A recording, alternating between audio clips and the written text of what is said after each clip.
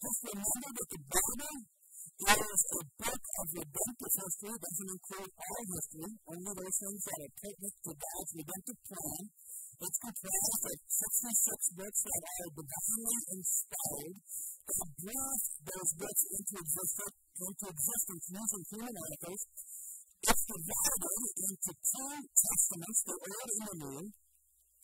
And in those two testaments, what we find is God's unfolding plan perfectly joined together as one coherent whole using people and events, places, and even kingdoms to reveal to us one central figure, and that is Jesus Christ. You can see this introduction in the booklet that you have. And as we view Jesus Christ, what we see through the pages of Scripture is this. We see what God has done for us through Him. God has provided redemption on our behalf. He has purchased us back from the slave master of sin that we sold ourselves into, and has done that for all mankind. And the Bible tells that story from beginning to end. And the subject from the very first page in the book of Genesis to the last in the book of Revelation all have one subject in mind. That subject is Jesus Christ. It's not plainly seen in the Old Testament, but as we get into the pages of the New Testament, what was concealed in the Old Testament is revealed in the New Testament. And so this story begins, though, many years before that time, in the Old Testament. The New Testament refers to God's will or His written agreement or covenant for the disposition of benefits payable upon death. That's what His testament is. We've heard the term last will and testament. This is God's last will and testament, and that begs the question, in order for benefits to be paid, somebody has to die, but it's God's covenant. How can God die?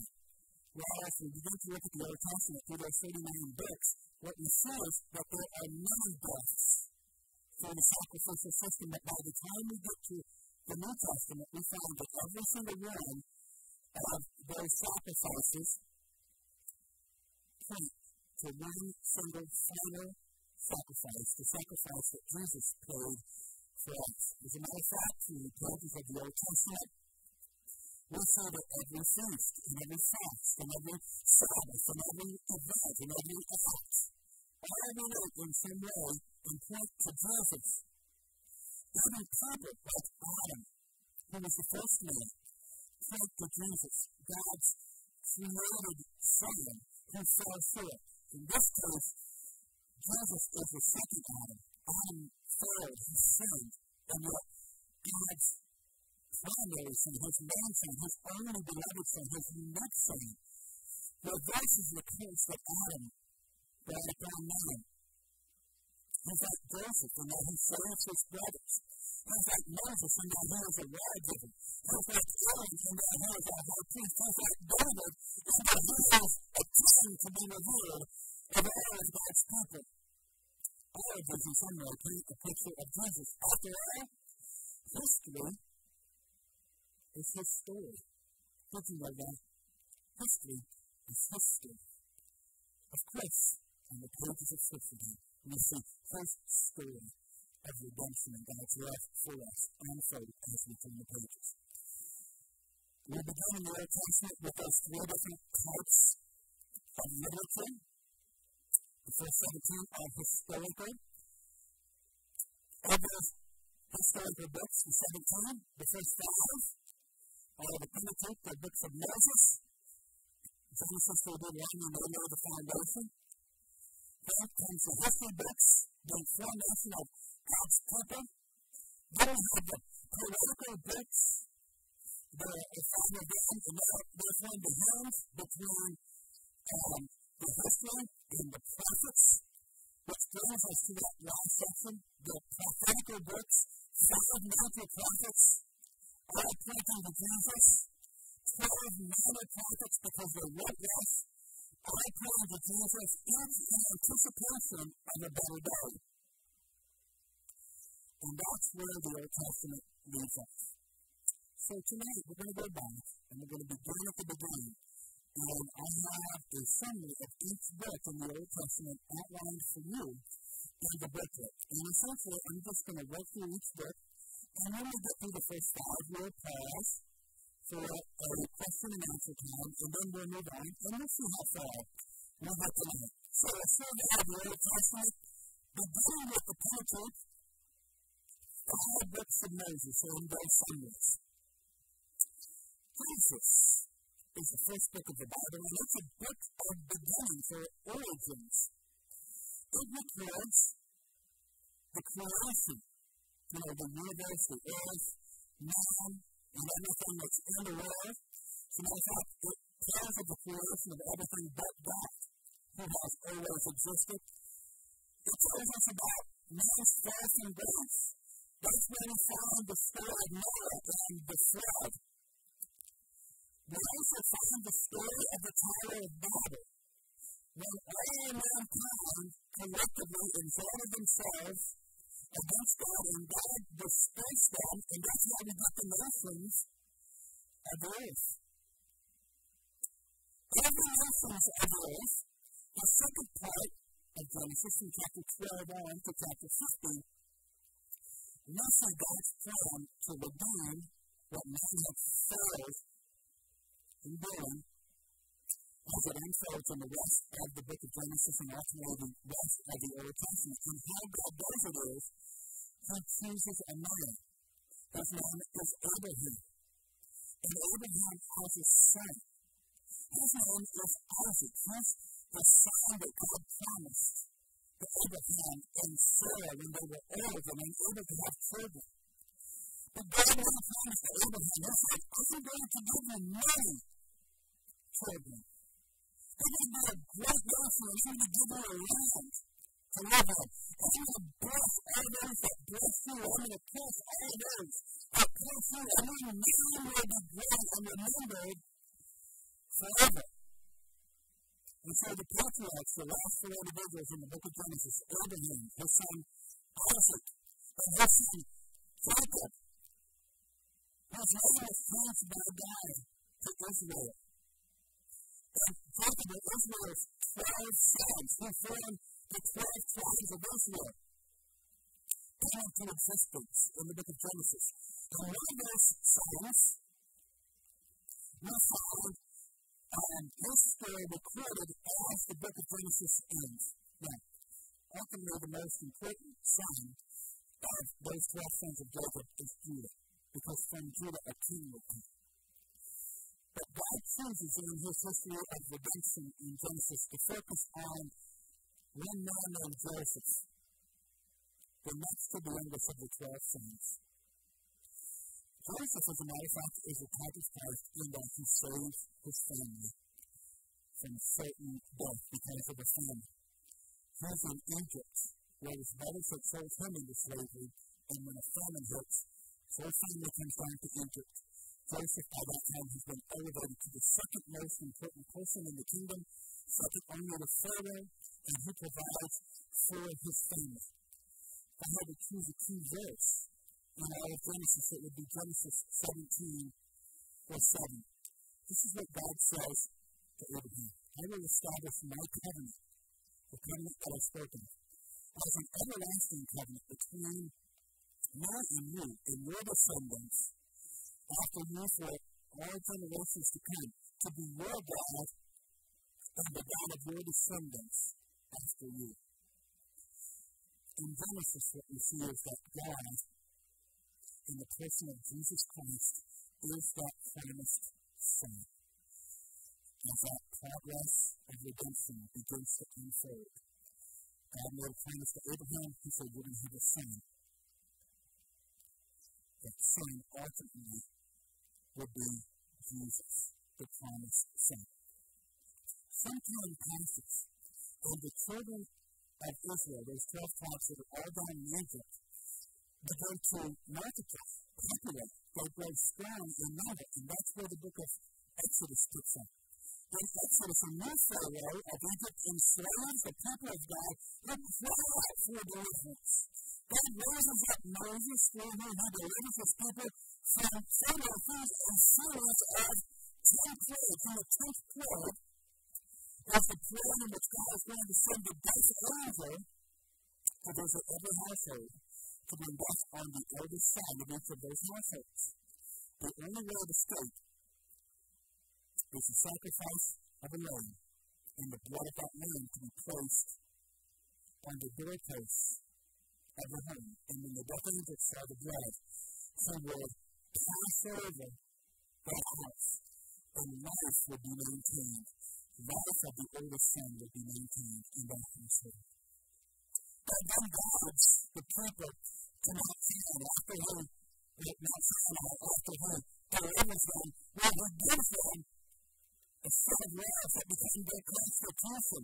God makes them a people at the foot of Sinai, and he gives them the 10 commandments, which form the basis of all other commandments that God gives to his people. And he says, I want you to build me a tabernacle, because I don't want to be a God that's distant, a God that you can't experience firsthand. Build a tabernacle, and I will come and dwell in the midst of where you are.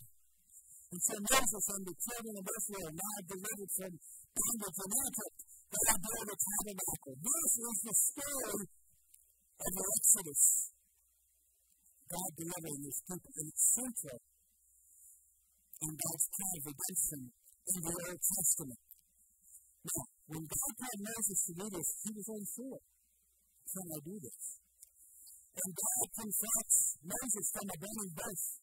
Moses says, making any excuse, God, I can't do this. And he's right, only with God's help can I possibly do this. And God speaks from this burning bush that's not consumed, and God says to Moses, if you want to know who was sending you, if the children want to know, if the Pharaoh wants to know who's sending you, let me tell you who it is. I am the one who's sending you. That is what you are to say to the Israelites. I am has sent you. Yahweh, the God of covenant. Yahweh, that could mean I will be, but I will be. In other words, God is the eternal, existent God that desires to have a relationship with you and I, and as such, he will be all that he needs you to be, whatever it is that you need him to be, whatever it is that you need him to be, because he's in relationship with you. He is the Lord. I am that I am, and he is, in the book of Exodus, our Passover. And once the children of Israel get out into the wilderness, then God gives them a set of instructions to the people and to the priest, and we find those instructions in the book of Leviticus. This is how you are to live. This is how you are to be holy. God gives them laws to govern. He says, I want you to offer sacrifices to me, and I want you to set aside times of the year as feast times. Most central of all of these feasts, and actually fast days, in my opinion, is the Day of Atonement. That's from Leviticus chapter 16. Sometimes just go back and read chapter 16. It is the amazing story of what the high priest does on behalf of the people so that the people's sins could be rolled back for just another year. Every offense that they had committed against God could be put on hold for one more year. On that day, as the high priest prepared himself, sacrificed an animal, took the blood, went into the most holy place, sprinkled it on the mercy seat of the altar, comes out. He also does a ritual with a ram that he sends off into the wilderness, symbolizing the fact that our sin would be separated from us. He takes the goat, and man takes the goat so far in the wilderness that that goat will never be able to find his way back. That's what God does for us on the Day of Atonement. He separates us from our sin and gives us a new lease on life. The key verse in Leviticus is Leviticus 27:8. consecrate yourselves and be holy, because I am the Lord your God. Keep my decrees and follow them. I am the Lord, who makes you holy. Notice you can't do it on your own. You have to turn to God.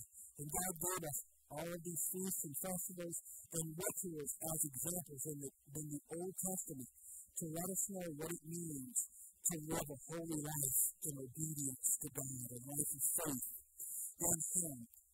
Christ in the book of Leviticus is depicted through all of this as our high priest as He enters the most holy place to make atonement for our sin, to do something that only He could do.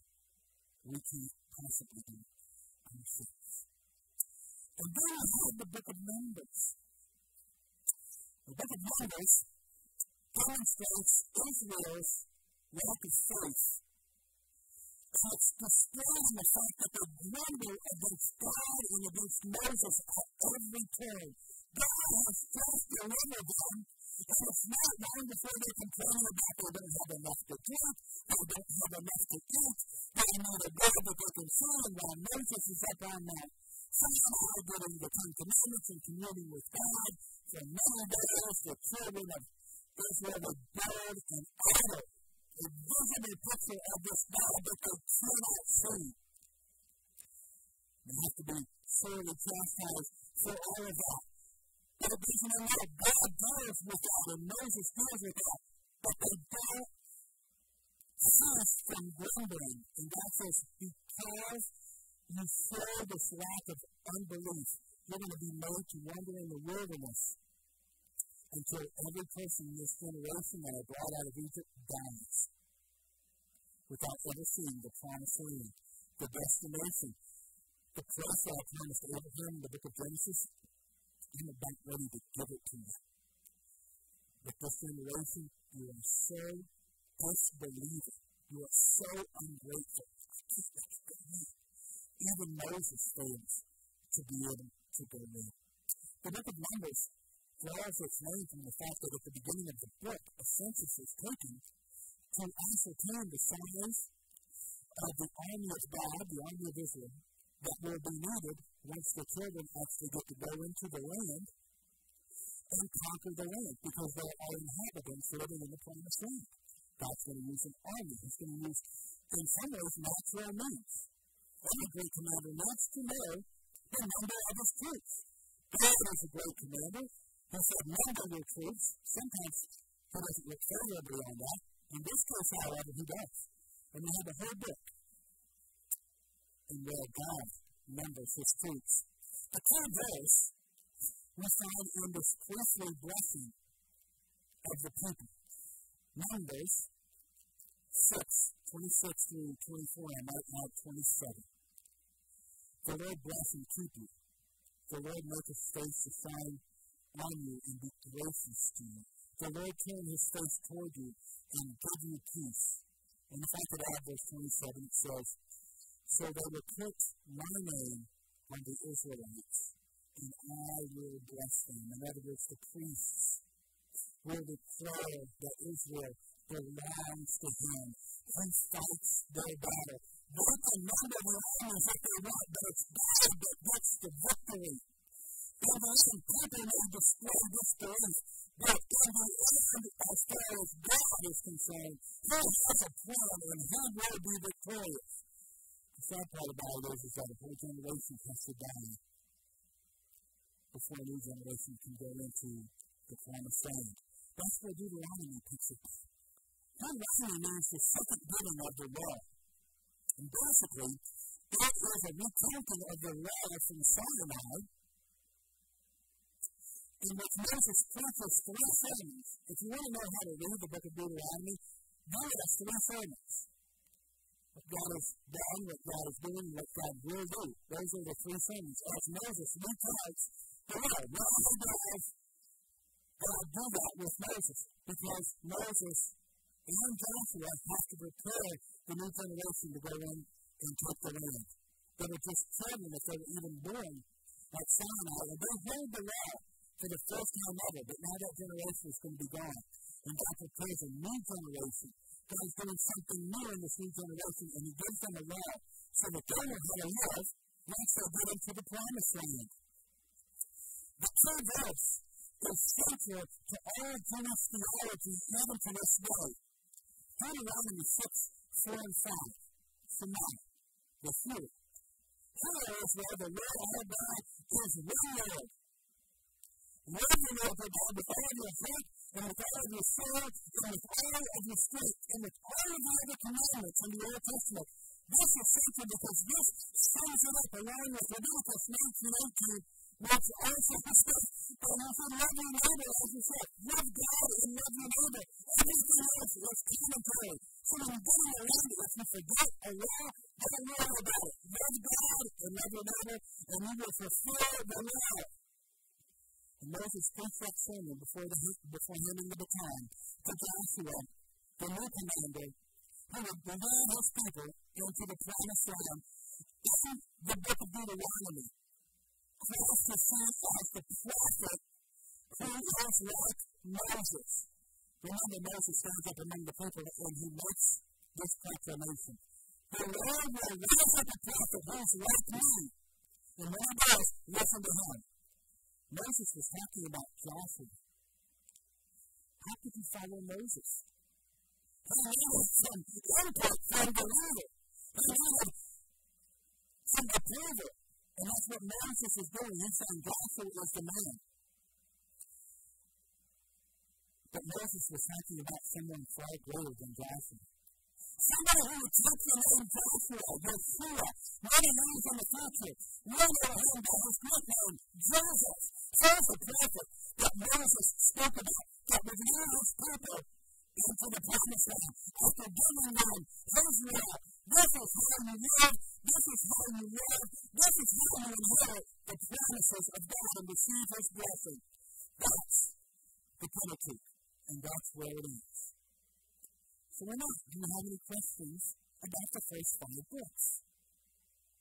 And I'll be careful to try to repeat the questions if you have any. I don't want to go too fast, and I don't want to overload, but I will get a drink of water while I'm waiting. Any questions from any of those books? Genesis, Exodus, Leviticus, Numbers, Deuteronomy? Listen, that's a lot of material, guys. I didn't cover it all. Do you have any questions about creation, the fall, the flood? Okay. All right, go ahead, Steve. Were the dinosaurs on the ark? It seems to me that at some point they will. What I'm referencing here is the fact that someone asked, were there dinosaurs on the earth? I believe that the dinosaurs were part of the created order in some way, and at the flood of Noah, essentially, they were killed with all of the other animals that didn't make it onto the ark. I know what the Bible says about all of the beasts of the field and everything that existed, essentially, for it to come into the ark 2 by 2. We forget that God also gave Noah the command that all of the clean animals would come in by 7s, which is a good number as far as God is concerned. And so Noah rose up the ark. It appears to me, we have fossil evidence that dinosaurs did at one time exist. Today, if they didn't exist, in my estimation, as many years ago as scientists say that they did. They place that date millions of years ago. I place it not millions of years ago. And they say, well, there are fossil records that go down so far into the soil, and they will indicate that these animals were very, very, very, very old. Well, without going too far into it, let me say that if there was indeed a large flood, maybe even a worldwide flood in the day of Noah, great amounts of earth would be moved because of the flood. If the dinosaurs died, their remains could be found at every level because they all would have died essentially at about the same time. In the mud, and all of the other debris could have covered them up on different levels. As a matter of fact, you have reverse orders of strata of soils. Now, scientists don't necessarily say this, where you have dinosaurs believed to exist millions and millions of years ago, relative to cat, close to the cat, where it should have been a less amount of time, and you have animals that were believed to have lived at a closer date down below. How do you explain that? Dinosaurs should be down here, other animals should be up here. One of the ways is by a worldwide science. Now, that's my take on it. Part of the reason that I say that is because what has happened in the scientific field is that they have, in the time of the Enlightenment in history, the church fell out of favor with people because of its abuses on the people. And so science and learning started to take the place of the church. And scientists began to think maybe things didn't originate like we thought. And so we're going to begin to place a date on the earth that seems to go against everything that we already thought to be true. And a church leader developed a timeline for the Bible, and he goes back 4,000 years and says that's when the earth started. Science began to say, no, it was farther and farther, and it had to explain how these mutations would take place in all of these animals that would go from one type to another, from one species to another. That's called evolution. Somehow, that's how scientists explain dinosaurs. The problem is there's no proof for evolution. Nevertheless, we have evidence that I think that the dinosaurs, Steve, existed before the flood, and not as long ago as people thought. Sandy, did you have a question? Yeah, it's kind of piggybacking off of that.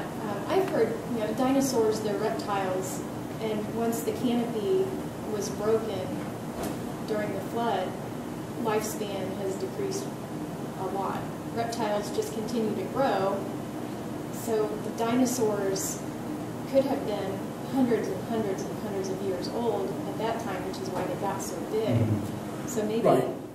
What Sandy is referring to is another scientific explanation for what happened at the time of the flood. If you read the account in Genesis 6, 7, 8, 9, what you find is that it appears as though that there was a canopy around the earth of water that was protecting the earth. As a matter of fact, people lived around the earth, you notice, before the time of Noah. In those first pages of the book of Genesis, people were living 6, 7, 8, 900 years or more. After that flood, it was more like 120, even though Noah lived well up into his 600s. I think maybe even more than that. And anyway, they think it was part of that canopy that formed a tropical climate in which dinosaurs could survive. Once all of heaven broke loose and all the rain fell and the water came up even from the earth, that's what the Bible says, the springs under the earth broke loose as well. The climate was not conducive for dinosaurs to continue to exist in a non-subtropical tropical climate, and so they ended up dying out. So if the flood even wasn't worldwide, it doesn't matter. The climate wasn't conducive for them to be able to live. So any other Bible questions? And I hate using science to explain Scripture, because it's not a science book. It's a book of God's redemption, but nevertheless it begs questions, and we want answers because we're reasonable people. Any other questions? All right. Let's go on a little further and let's talk about the historical books. Okay, we left off in the book of Deuteronomy where the people of Israel essentially camped out at the foot of the promised land, and that's where the book of Joshua picks up at. And that book narrates the conquest of the Israelites in the land and the division of the land among the 12 tribes. Remember, we had a map of the conquest and where all the tribes settled. Well, that's the book of Joshua. And at the beginning of the book, before the battle was going to take place, all the battles were going to take place, God encourages Joshua Because he has a momentous task now to lead this huge army of people into the promised land and to take it. And so God encourages Joshua with this key verse in Joshua 1:7. This time be very courageous. Be careful to obey all the laws my servant Moses gave you. Do not turn from it to the right or to the left, that you may be successful wherever you go. Joshua, if you obey my commands, I will indeed give you victory. And Joshua himself obeyed God's command. There were a couple of times when things were a little iffy, but Joshua obeyed God's command, and God gave Joshua, the new captain, the new general of his army, victory in the land, and the people were able to possess the land that God had promised them. And in the book of Joshua, then, we see that Jesus is presented, or Christ is presented, as the captain of our salvation. Finally, God's people arrived at their destination. They were safe and sound. But it wasn't too long before they faltered. And that's where the book of Judges comes in. Judges tells the story after Joshua's death, when the people of God began a cycle of sin,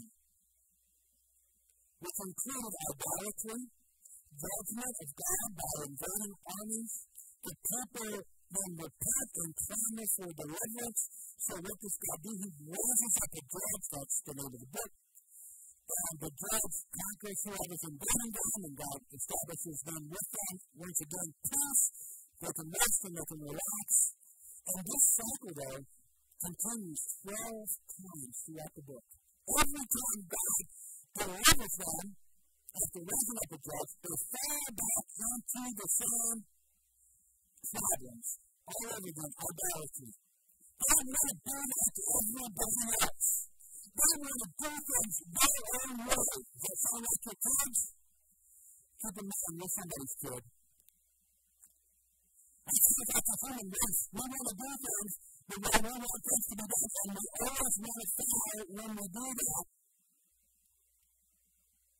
And the key verse reflects that in the book of Judges. Judges 21:25 says this. In those days, Israel had no king, no one to lead them. They forgot that God was to be their king, by the way. And everyone saw, or everyone did as they saw fit. There's another translation that says, everyone did what seemed to be right in their own eyes. They just did their own thing. God raised up judges, the people failed. God raised up another judge, the people failed again. They were continually doing what they thought was right. They didn't need another judge. They needed a Savior king, and that's where Christ comes in the book of Judges. A king who is indeed the ultimate Savior. And it's in that era of the Judges that we read a wonderful story of devotion found in the book of Ruth. It's set in the time of the Judges. And the book tells a story of an Israelite family that faced a famine, and a man and his wife and his two sons go to Moab. Well, the two sons marry two women, but then something happens in Moab, and the father, the husband dies, and so do both the sons, and all you have left in a free land is this Israelite woman living in Moab with her two daughters-in-law, one named Orpah, which by the way was supposed to be Oprah's name, but it was misspelled, and the other Ruth. Not only was the mother-in-law, the former wife who lost her husband and her sons, and she said, look, I'm going home. I need to be back at home. Maybe I can find some help. Maybe I can find some relief at home. I have comfort there. And so she tells her daughters-in-law, go back home. Go back to your dads. Just go back to your old life. You're young. You can have a family. You can have kids. You can have somebody to provide for you when you're old. And Orpah does just that. But Ruth, she clings to her mother-in-law, and they both together go back to Israel, where they run across by God's hand a man named Boaz. He was a good and honorable man. And Naomi knows the law of God that says that if a woman loses her husband, a family member of the last husband needs to redeem that woman in her family by taking her as his bride and giving her an heir. Because women essentially were helpless to be able to provide for themselves in those days. But God led them right to the place where they needed to be. And man named Boaz steps up to the challenge and says, Ruth, they like each other. Naomi comes up with a plan to ensure that they get married, and they do, and Boaz gives not just Ruth a child, but also Naomi. Naomi was empty, but she becomes first of the grandmother gets blessed. But Ruth gets a husband and a family, and ultimately, she is redeemed from certain destruction, certain death, because she can't provide for herself. One of the times the picture has been provided for her all the while, by the way. But it's also out of the picture, she has to find another way. She has big friends that Boaz steps in and provides redemption. The law in the command is to do that for his family member is the law of the kinsman redeemer. The real kinsman was to redeem a woman who lost her husband to give her children. Boaz steps up and he does that. And you know who comes from that union? Men and Jesse. And Jesse has a man named David. The great king of Israel. And it's all predicated on Ruth's devotion to her mother-in-law when she says in Ruth 1:16, do not urge me to leave you or to turn back from you.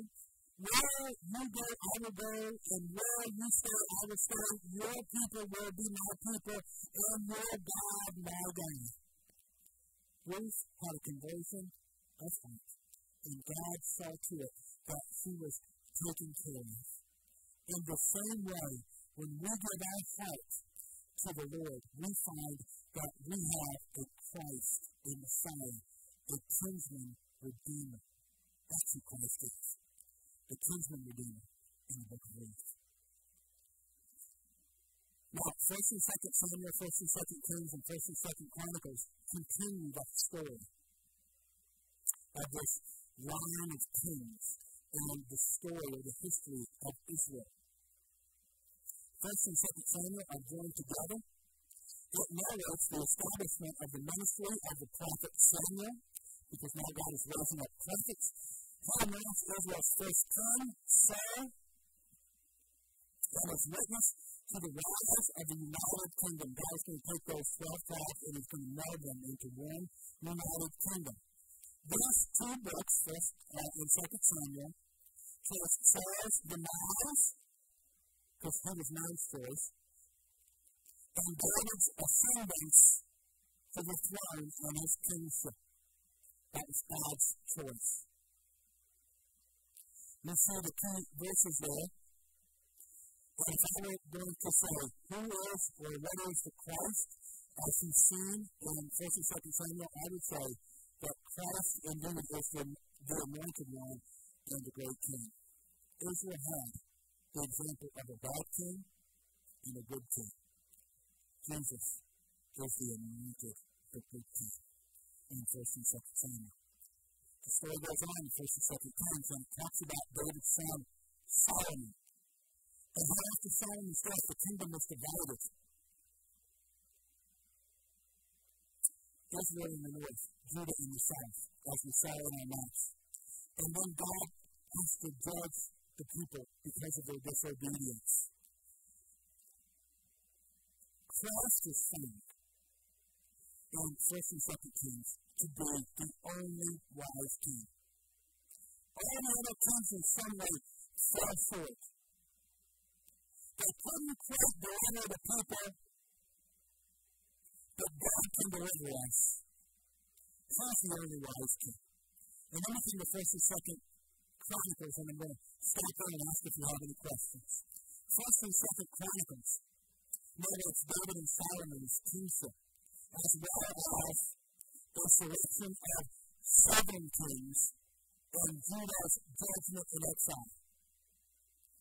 First and Second Chronicles is written for the people who returned from exile as a way to encourage their faith. You see, they were spiritual descendants of David and Solomon, and God had promised David that he would establish David's throne over his people forever. But that didn't happen until after the 12 tribes in the north were obliterated by the Assyrians, and the Babylonians took into captivity Judah, the 12 tribes, or 72 tribes, molded into one, just named Judah now. And once they got to return from captivity, these books were written to encourage the people. Have faith. It's a lot of hard reading and genealogies and so on and so forth, but really, it's a book about faith. Take heart. God hasn't forgotten the promises that He made to your forefathers. He will come through on your behalf. The key verses, 1 Chronicles 4:10. And then in 2 Chronicles, it's 13:10a. And listen what the people say in 2 Chronicles. As for us, the Lord is our God, and we have not forsaken Him. The priests and the Levites and the line of Aaron, that high priest that was Moses' brother, even though many others have forsaken God, they haven't forsaken God. And now they encourage the people to do no less. Let's not forsake God. Let's follow Him. Why? Because in 1 and 2 Chronicles, Christ is the sovereign King and the glory of the Lord, to whom the priests and the Levites minister day and night. So let's stop there. You guys have any questions? This is a lot of material, and you simply have to kind of read it. So I'm trying to do my best to condense it. And we won't go much further. We'll just do 3 more books. Yes, Rob. And then we'll end for tonight.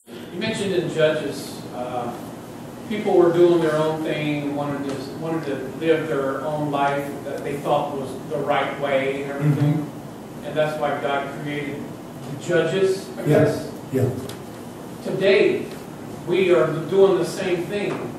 Political correctness is everywhere. People are just wanting to live their lives the way they want to live without anything to tell them otherwise. People are just wanting to, what I feel is the truth is the truth. Okay, who is God going to give us judges to set us straight, or is He going to be our judge? Well, that's a great question. Ultimately, and you could say that God is the ultimate judge of the book of Judges, going back to that book. But ultimately, God will be our judge. But in the meantime, because He is long-suffering, He always gives us the opportunity, like He did the ancient Israelites, the opportunity to repent.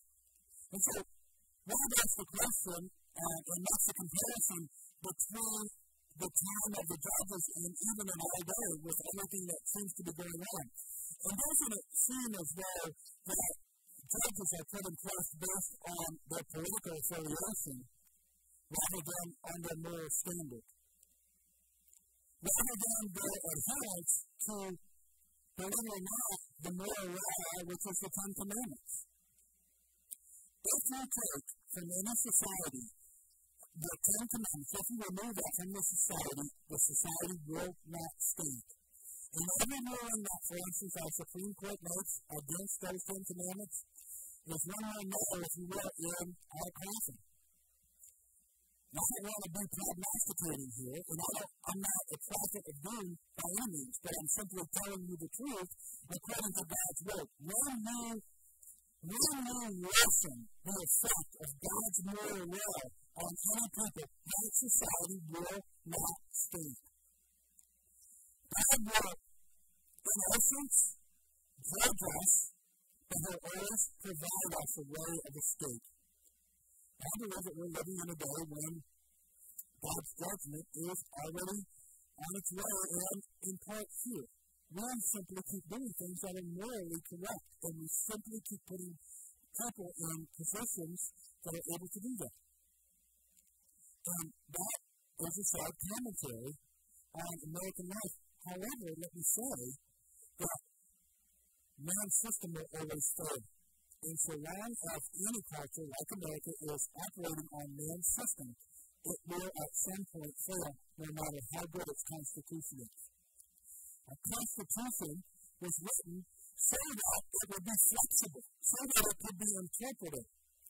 But when you have violation after violation of the Constitution, we have a problem. Our Constitution has protected our rights as individual citizens of this nation, and one by one they're being taken away. And it happens very slowly. I'm sure that the people of Judges thought everything was cool and they could do what they want.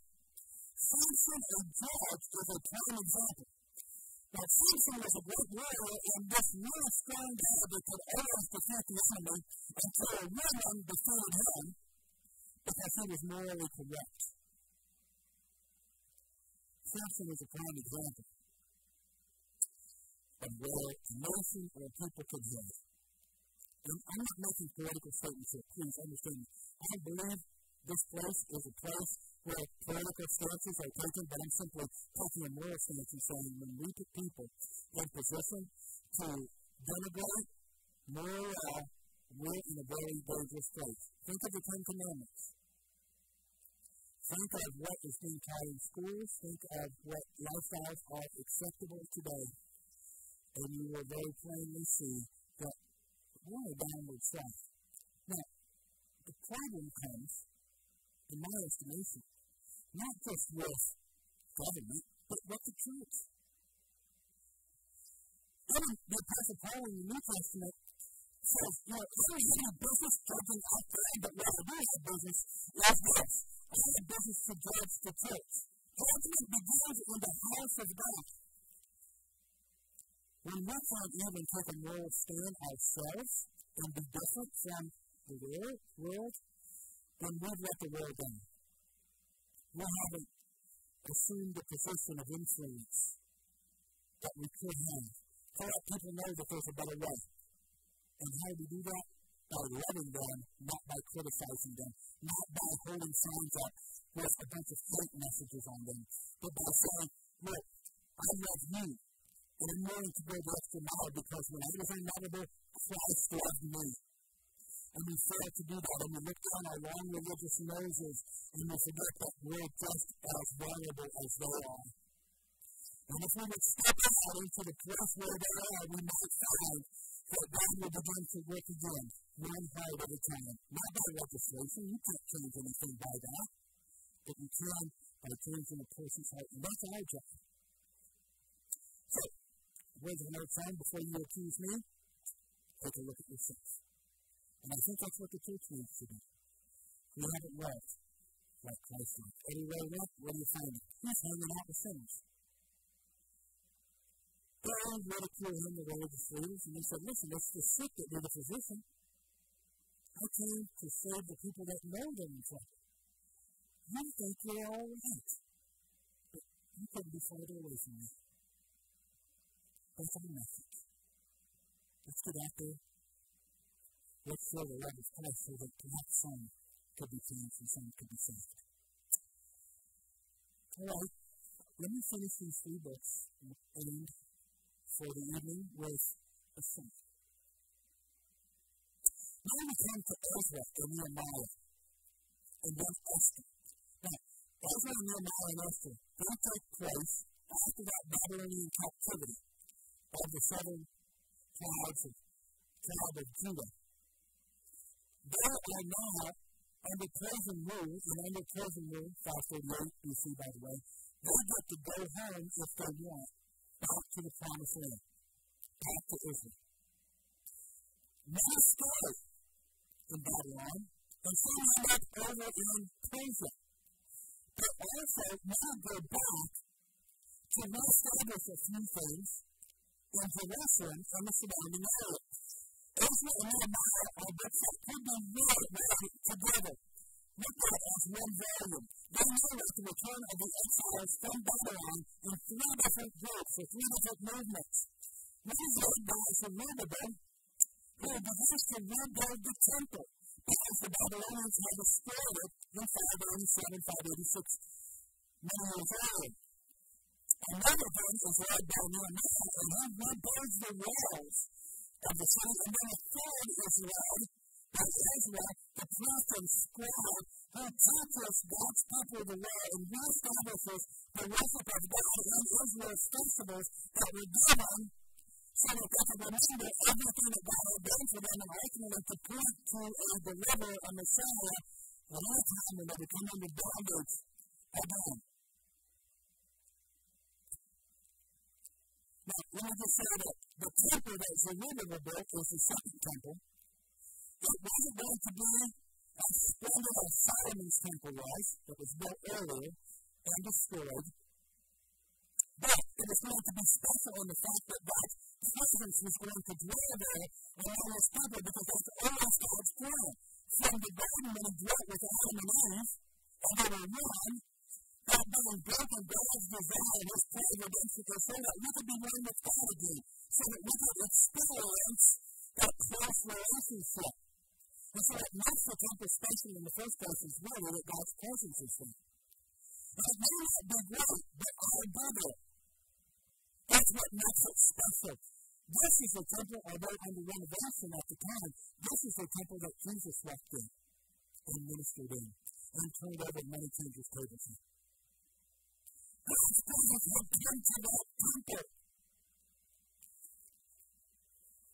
Esther says in chapter 3, verse 11, with praise and thanksgiving, they sang to the Lord. He is good, he is love towards all Israel and endures forever. He said that after the foundation of the temple was laid. And then after the law was laid and the people's hearts were energized, they finally had God's word once again. Imagine being separated from God's word. Imagine the Lord that you bear in your heart. Imagine how you take God's word to Bible for granted. Those people were energized. They were so glad to have God's word, to let them know how to live in the midst of the Holy God or in fear of the Holy God. And then man says this after the reading of the law, the word. Go and enjoy choice food and sweet drinks. That's what we do sometimes after service. We're just being biblical about having meals, right? And sing of those who have nothing food prepared. This day is holy to our Lord. Do not worry, for the joy of the Lord is our strength. What we started, God will finish. We can take strength in that. We have his word. He is our firm foundation. That's who Christ is. And Esther. And Nehemiah. And then there's the wonderful story of Esther. This beautiful young Jewess who ends up being shuffled around and is part of a beauty pageant to be the next queen of Persia. And she's prepared over a long period of time just to meet the king. And when she does, the king falls for her. And she's elevated to a position of queen. And she has great power and great authority, but she's still the king. And Esther tells the story of her ascendancy to the throne. And her position that she has arrived at puts her also in a position to either allow her people to perish or to save them. Because there is another God who hates Jews and who hates Esther's cousin Mordecai, because he won't bow down to her. So, Mordecai won't bow down to Haman. Haman's a high official. Mordecai won't bow down to him. Haman hates him and says, listen, so all the Jews exterminated, sounds familiar. Esther is the queen, she's a Jewish. Mordecai says, hey, Esther, the biggest speak up. If you don't think you're going to stop judgment, I'll send even to you, even in the palace. And even if you don't see anything, I have a feeling that I know that God will raise up somebody else to deliver us. So it's up to you, Esther. Will you speak up before the king? And she does, and the people of God are delivered once more, and God's name is getting mentioned in the book. And what that tells me is that when we everyday pray out of our lives, like it does for them, even though we don't see God working so often, he is, God is putting all of these events in order It's the unseen, covert action of God in the lives of His people that actually serves to preserve them. When I look back over my life and my brother is sitting out, my mom, I can testify to the fact that I probably shouldn't be here today. And my brother was nothing for our fact. We probably should not be here. But God, somewhere, we didn't know He was working. But He was working behind the scenes to get us to where we needed to be. So that we could hear what we needed to hear and do what we needed to do. So that we could be right with Him. So that people could come to know the Lord. In the book of Esther, Christ is our portion, our counselor, and our advocate. He's the one that stands up and makes a way when there doesn't seem to be a way. He speaks up for us. So there you have it. The 17 books of history in a nutshell. Why did you come and lead us in song? So I just write this in. And recognize the fact that we covered a lot of material tonight. And I hope that you take this booklet and you look over it and you prepare for next week because I'll use it. So bring it back for next week. And we'll go on with the story, and that will also help us with the questions.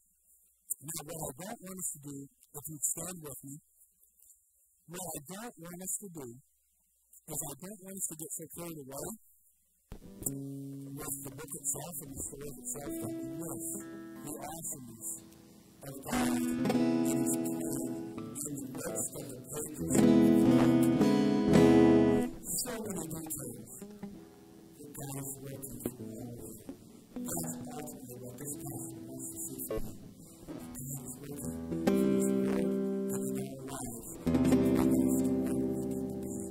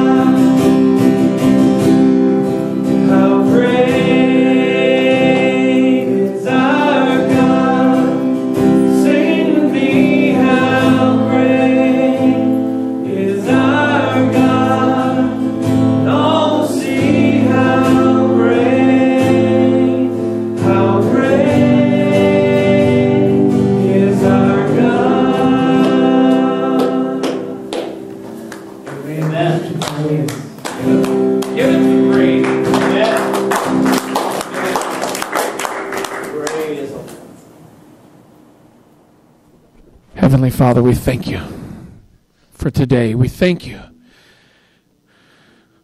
for bringing us to this place tonight, Lord, where we can hear your words spoken through Pastor Joe. We thank you, Heavenly Father, for all the blessings that you've given us.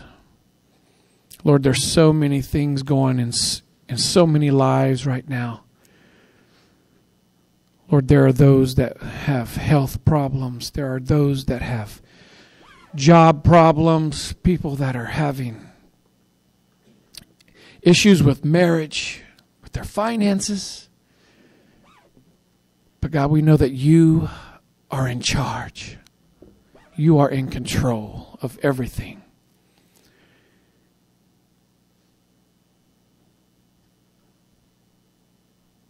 Be the leader of our life, Lord. Be our light every day. We love you.